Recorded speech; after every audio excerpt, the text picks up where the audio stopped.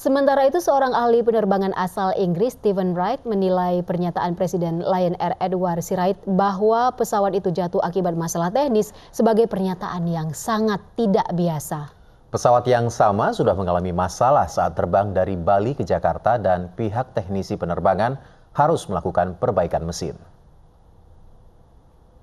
I heard a chief exec make this sort of statement for quite some time, and this gives you an understanding that this brand new plane that's only a couple of months old has had an issue of some sort, and as you say, it's early, and yet it has had an issue. It's had some maintenance corrective actions, been released to service.